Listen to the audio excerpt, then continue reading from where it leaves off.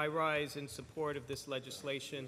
In the communities where I represent, East Harlem and the South Bronx, you have some of the highest instances of single parents, moms with children who are raising the entire family, and all of the discriminations that she would be facing are many of the issues that we are addressing here today.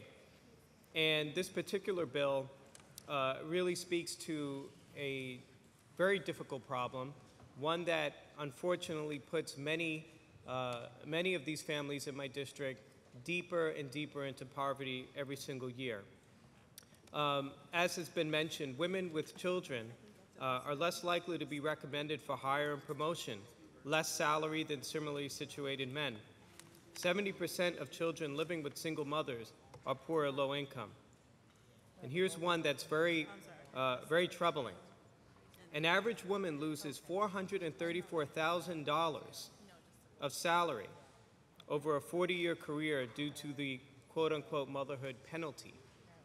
So I'm so happy to stand with my colleagues on this and other issues to address the major disparities that exist and have affected disproportionately communities like East Harlem and the South Bronx.